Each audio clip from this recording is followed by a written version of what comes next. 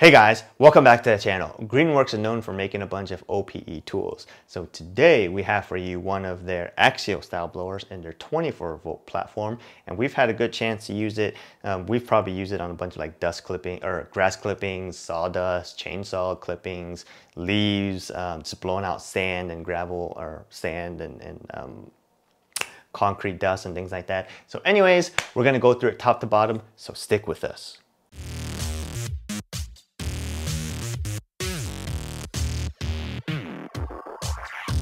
Alright guys, so this one right here is model number BLG306, and it's one of their newer models of the Axial style blowers in their 24-volt platform, okay? Greenworks makes a bunch of blowers, okay? There's a bunch of blowers in their 24-volt platform. There's a bunch of blowers in their other voltage platforms. So that being said, Greenworks does have a bunch of other voltage platforms, but today we're here to talk about this 24-volt one. And the 24-volt platform is generally considered more entry-level type platform with, like, you know, 24-volt. You can get pretty much like their Greenworks 80-volt, which is considered more of a more higher demand, more of a pro type platform. But just because you're in a 24-volt platform doesn't mean that the tools are really bad or that it's any slouch. So when it comes to blowers, there's a handful of styles, but there's mainly two types of styles of like fans, right? So there's like the centrifugal type, and then there is the axial type, right? So when this one right here is the axial type, what does that mean? It really means the propeller blade turbine type setup is really a parallel to the air that's really coming in, okay? So the motor and the fan pretty much is right here, right? And the air is pulling it from back and blow it to the front. What does that mean? The main benefit of an axial style blower is it allows you to move more quantities of air generally easier, but the downside is it cannot do it at a high pressure, okay? So there's pros and cons to each one, but a lot of the ones you see on the market are going to be axial style because it just generally seem to be a little bit more efficient and draw a little bit less energy to do that, but we're not here to talk about that kind of stuff. So we're going to talk about this blower. Right here, when you get it as a kit, it comes with obviously this blower, this tube, this concentrator nozzle, this 24-volt Greenworks charger, and this very interesting 24-volt 2 amp hour Greenworks battery. But we're gonna get into it a little bit more in detail, but before we do that, let's get over the marketing hype, okay? This Greenworks 24-volt axial style leaf blower is rated for pretty much 90 miles per hour and 320 CFM. And when you get it as a kit, it includes a 2 amp hour battery. And the battery is very interesting, mainly because it does have a USB-A port charger, which kind of turns it into a 12 amp hour USB-A power bank, okay? So that in itself is interesting. It does have the blower has a 2-speed configuration. You can do speed 1 or speed 2. It does not have a variable speed trigger. We'll drill more into that in a little bit. You can use the blower without the concentrator nozzle, but if you do put the concentrator nozzle in there, it'll increase the wind velocity and the CFM. So when you run it with a 2 amp hour battery, they say it runs up to about 14 minutes of runtime. In my experience, depending on if you use it on 1 or 2, I got somewhere between 10 to 15. That's just with like general usage, not just constant on, okay?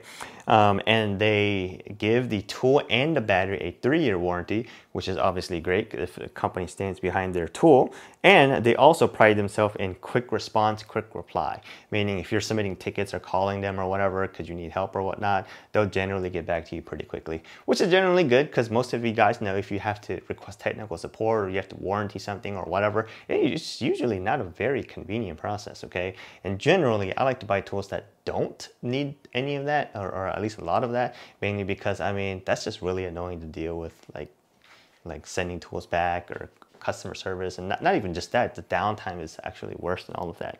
But anyways, you can buy this tool pretty much in most of their retailers that sell the Greenworks tools, but you can also buy directly from Greenworks at greenworkspower.com, which is pretty much what I would recommend if you can. It's always better to deal directly with the manufacturer if you can. Not all brands will sell directly from manufacturer to the customer, okay? So With that being said, let's go over a little bit more of their power technology. So like I said, they do make power or tools in multiple different voltage platforms and configurations. What they do also do is they do this thing called power all technology, which really means they allow you to put like an X2 configuration on tools. So you can put like 2 of the 24-volt batteries on a tool and get 48 volts. This tool that we have here is a 24-volt tool, so it cannot do 48 volts, and you cannot get two batteries and stick them on there, but they do make tools that do allow you to do that. And most of the Greenworks batteries, I think all the batteries that they have right now on the market, allow you to use it in a X2 configuration on those tools, okay? But like I said, this is not that. Let's bring you in closer and get a better look at it. So here is the charger that you really get with the Greenworks system. It's their 24-volt lithium charger, which means it charges pretty much all of their 24-volt batteries regardless of the amperage battery that you have, okay? It's got the 2 lights or LED codes on it, or lights or colors, I mean. It's got the green and the red. If it's red and it's solid, it means that the battery is too hot and it's waiting for it to cool down. If it's blinking, it means the battery is pretty much no good and you probably should replace it. If it's blinking green, it means that it's charging. And if it's solid green, this light right here, it means that it is charged and ready to go. Here's like the balancing connects for the charger, slides in pretty easily here, right? And then it also does slide out without having to unclip it, which is pretty standard for most power tool battery chargers and equipment. It's got ventilation holes on pretty much the sides, the back, the front. And one of the most interesting things I found out about this charger is that it does have 2 keyholes, but the way that the keyholes are designed is that you have to put like 2 screws, and then 1 screw, the top screw fits in, and then the bottom screw really slides on like that, okay? So the way you install it is you put the top on, and then you slide the 2nd screw in, which is actually just a hair. You have to be a little bit more precise in order to get that in. The easiest way, if you're trying to mount this thing, I would really just encourage you to do is either get a piece of scrap cardboard or just get blue painter's tape or just any kind of masking tape or whatnot. Put it on here, poke the holes, put it on where you're going to do it, and then just put the holes there, right? That's the easiest way I found to do it. But the reason I'm bringing that up is mainly because that's actually a very good improvement over a lot of other manufacturers that I would see on the market. Like for instance, the Ego charger that I have doesn't have the slide on 2nd keyhole mechanism. And what does that mean? It means every time I take the battery off of the Ego charger, I have to use 2 hands. One hand to hold this against the wall because I have my mounting on the wall, and the other hand to pull the battery off, okay? Why? Because if you don't do that and you have 2 keyholes and the charger sits on there by gravity, when you pull the battery off, the entire charger falls off the screws or falls off the wall, right? And that's actually happened to me because every once in a while I'll forget that I have to hold it, right? And it's happened to me a couple times. So eventually what I ended up doing was just zip tying it there so I don't have to do that, but that actually gets really annoying. So I'm really glad that they did take a little bit of improvements to make that happen, okay? And it does have like rubber feet here, so if you did put it on the ground, it's not like the bottom ventilation holes aren't covered, so it can get a little bit of airflow. So that's just a small detail that I saw and noticed, which I really appreciated. So when you get it, here is the 2 amp hour battery that you get in the kit, okay? And this battery is, I would say, probably the most interesting thing about this kit. I mean, it's blower, but I'm really more interested in the battery, mainly because the build quality is pretty solid. I mean, it's what you would expect out of like more of a, I think it feels like a heavier duty plastic than like the Ryobi ones. It kind of reminds me a little bit of like the Ryobi batteries when the Ryobi color used to be blue, okay? That's kind of what it reminds me of, but it's got like a nice sticker here, nothing too much on the bottom. And it slides on, okay? All the balance leads and plus and minuses are there. It's got this clip, positive clip add-on, so it doesn't actually just pull off the tool when you're actually using it. And this is a 2 amp hour battery, and the most interesting thing about this battery is that it has a charge port. But before we get into that, I do want to talk about this fuel gauge for a second. So when you first get it and you haven't pressed the fuel gauge button, it will take maybe a split second, maybe like a quarter second or something like that, after pressing the button until the lights come on. All right, watch this. Here we go. Okay, so that came on a little bit quicker. That's mainly because I pressed it just before recording this video. But if you do press it and it hasn't been pressed for a long time, it'll take like a split second before the lights show up.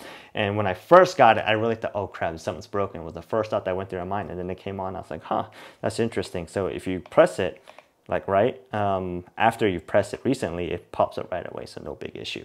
So going on to the most interesting thing about the battery is that this battery has a built-in USB-A charge port right here, okay? I'm not sure how well it's gonna come out on camera with my finger and everything there, but it's got like an automatic dust cover system, like a positive cover, so anytime it's not in use, it automatically pops up. That's obviously good because these batteries will be used on, like, I don't know, recip saws, drills, impacts, blowers, and it's gonna get dusty and you don't want all that dust in there. So this positive automatic closing dust cover is actually really great, but it has a USB-A port that's rated at 5 volts and 1 amp, okay? I did test it and it will not exceed 1 amp. So it will charge your high fast charge devices, but it will just charge them slowly.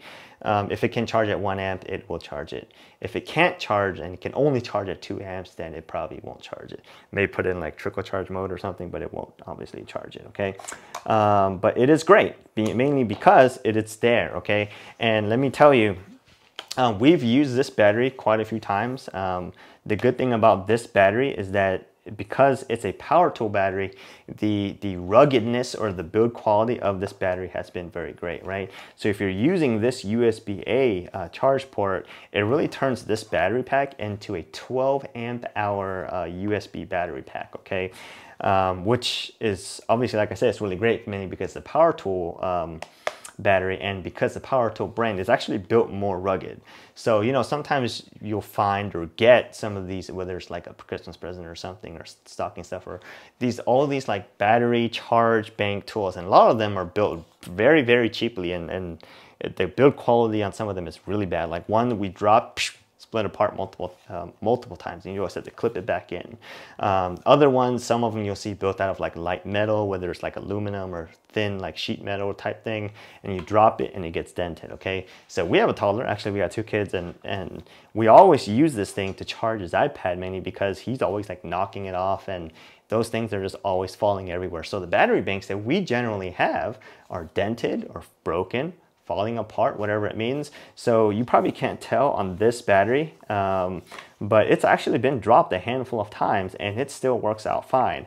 And with that build quality and everything being there, I believe this is having this neat feature on here is actually really nice, because I've been kind of using this battery mainly for that purpose. I'm not sure how many people who are going to be buying this thing are going to be using it for that, but it is nice to have it there, okay? So now let's get to the business part of the blower. Okay, so this is obviously the blower. It comes in like 3 pieces. So this right here is the concentrator nozzle, and it is a positive click system. So you do have to pull it up before pulling it off. And the concentrator nozzle obviously reduces the diameter of the tube into just a little bit smaller diameter, so it does concentrate that air going out to be more precise and a little bit more concentrated, meaning more velocity into that spot, okay? So I always use it with this on, mainly because I do like that. Not everyone will have to use that. You can use it just like this with no problem. So here's a tube, nice little Greenworks sticker, 320 CFM. You can easily remove it by pressing this, pulling it off, or pressing this and pulling it off. And there's really nothing too interesting about the tube. It's a standard tube. One thing I will say is it is pretty short. So I'm 5'11", and I do have to bend down a little bit to get it closer to the ground if I want to, okay?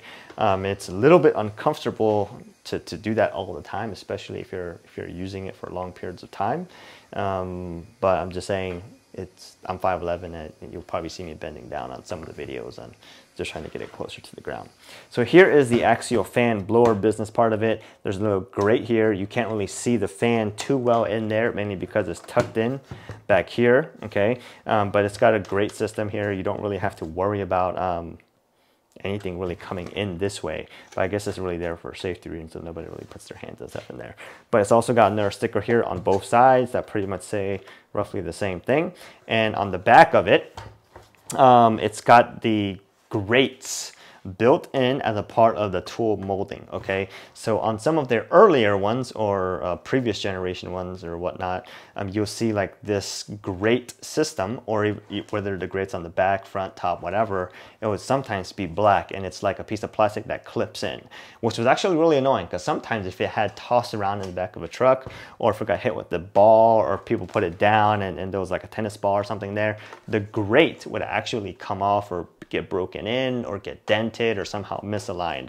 But now that the grate on here is actually molded into the body of the plastic, the build quality of it is actually much better, and you don't have to worry about that, okay? The downside to that is you can't just take it off and pull something out if something got stuck in there, but it's a blower and your grate's always supposed to be on there, so that's almost never gonna happen, okay? So like I said, the build quality of this tool is generally pretty good. It kind of reminds me, like I said, of like the older Ryobi tools when it used to be blue, if you do remember that back in the day. But like I said, the build quality is pretty good, nothing too bad or super interesting to say, but it's got the same grate on both sides, and it will take in air from the top and the sides, and it does look like it does take a little bit of air in from the bottom, but I'm usually not looking at the bottom when I'm using the blower, okay? So this is where the battery goes on. It's a pretty standard configuration that you would do with the battery. You just plug it in right there, and it's positive stop. Like I said, you can't pull it out without pushing this lever.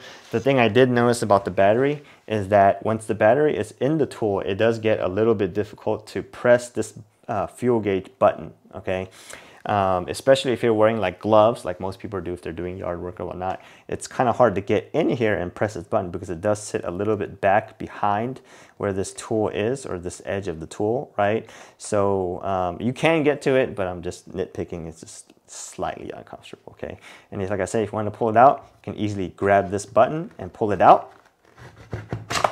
Okay, I'm trying to do it in a really awkward thing, just trying to show you, it's just a little bit difficult. But the ridge on it, or the lever that pushes down, also has like ridges on it. So if you're wearing gloves, it actually is pretty simple. And if you're not trying to do it on video and do it towards you, it's even simpler, okay? The bottom of it does have a little keyhole here, okay? And it's a pretty wide keyhole, so you can put down some bigger screws or bolts if you want. It does fit on a drywall screw. I did test it. I don't plan to keep it on a drywall screw there, but I just had one hanging out, so I said, whoop, and it'll fit in right there, okay? So that's really what you get with this, okay? So let's go to the top part. The top part has this this trigger system here, or the on-off button, and this tool does not have a variable speed trigger. This tool has a off button. You put it to 1, it is on low. Put it to 2, it is on high, okay? To me, that is fairly, to me, that's not necessarily the best, because sometimes I'm like moving like sand or like little pieces of leaves and trying to pile it up very, very nicely or whatnot, so I can come by and pick it up really easily. So I like to feather the trigger certain areas, or sometimes I don't always want to be on high speed, and whatever speed this medium or low is on, I may not want to be on that speed either. It may want to be like 10% or 20% or whatever, right? So for me, I actually don't like that it doesn't have a variable speed trigger. I can kind of see why they didn't go with that. Probably because most of the people buying into this 24-volt platform and this tool is going to be more of a small size lot, and going to be pretty much using the blower pretty much at full speed all the time, right? So those people don't have to pull the trigger and then press the button on the side to lock it in and do cruise control, which is a 2-step process. They can just go whoop, right, and just go with it. So I could kind of see why they did that, maybe saving a few bucks on the variable speed trigger too. But anyways, for me, I just wanted variable speed trigger, and for you, if you're looking for a variable speed trigger, this doesn't have it. But if you're one of those people who never feathers the trigger, then this may be for you. All right, you guys, so that's pretty much what you really get with this system. I'll turn it on here real quick, just standing right here next to it as if I was going to be using it, because you're pretty much going to be using it right here to get you an idea of how it's going to sound.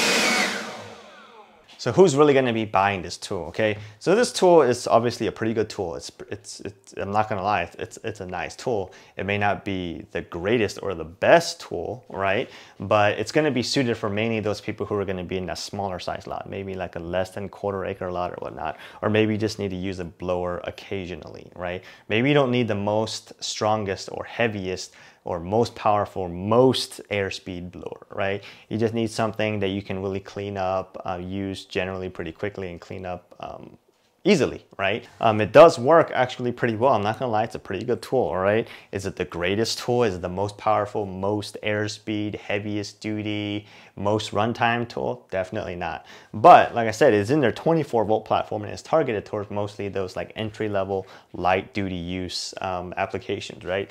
I will go ahead and say it's not powerful enough that it's gonna blow all the mulch out of your mulch bed, if you're trying to blow the leaves out, right? But it's almost just perfect almost if you're gonna blow out the dry leaves out of the mulch bed, okay?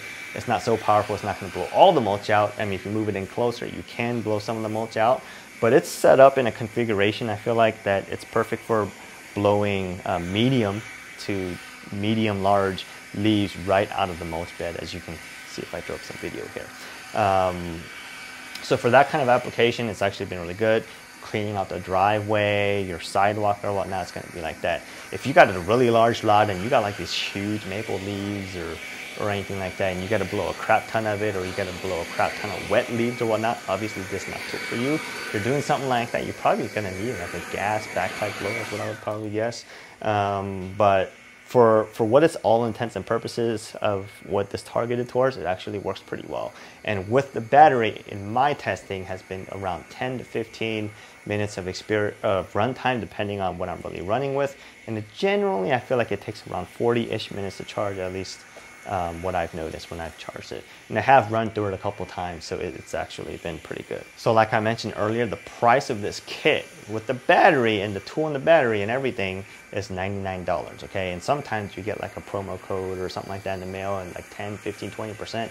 You could probably get it as low as like 80 bucks if you like get the right deal or something like that. The easiest thing I could really compare it to is probably like the Ryobi 1 Plus 18 volt blower. It's probably close to that. So Greenworks is not sold at Home Depot. You could probably get it at Lowe's or whatnot, but if I were you, just buy it at the greenworkspower.com, because you can buy it directly from the manufacturer. Hope this gives you a good idea what the blower is capable of, and hope this video helped you guys out.